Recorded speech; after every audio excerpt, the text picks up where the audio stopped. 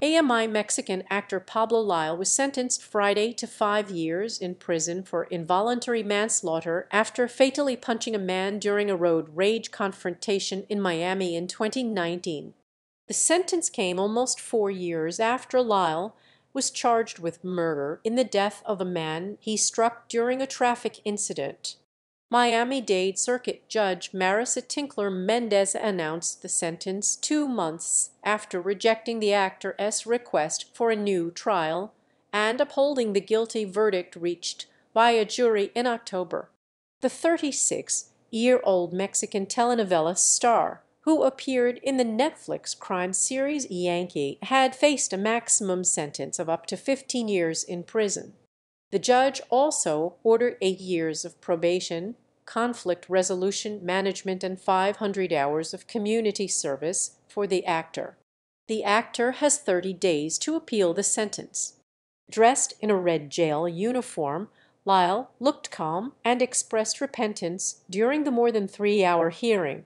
He has been detained since his Act 4 conviction. "I am very sorry," Lyle said in Spanish, looking at some of the members of Hernández family who were in the courtroom. "I always pray for him and for you." After a week-long trial, a 6-member jury convicted Lyle of involuntary manslaughter in the death of Juan Ricardo Hernández, 63.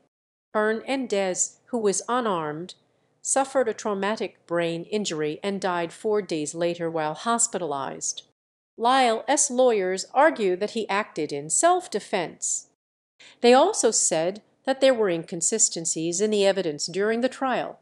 When handing down her sentence, the judge, however, said that Lyle made a poor decision and acted out of anger. "The evidence shows that the action of Mr. Lyle was an act of violence," Tinkler said. "Mr. Lyle has to be held responsible for those actions."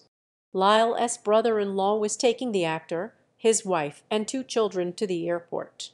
Their car passed that of Hernández, who stopped at a red light, got out, and approached the driver's window of Lyle's vehicle to claim that they had blocked his way. According to security video footage, Lyle and Hernández got into an argument, and the actor punched Hernández in the face. Lyle claimed he was defending himself. He said that his children were terrified and that he feared Hernández had a weapon.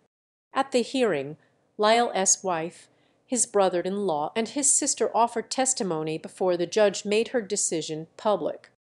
On Hernández's side, his son described him as a very happy, attentive person with good health and principles.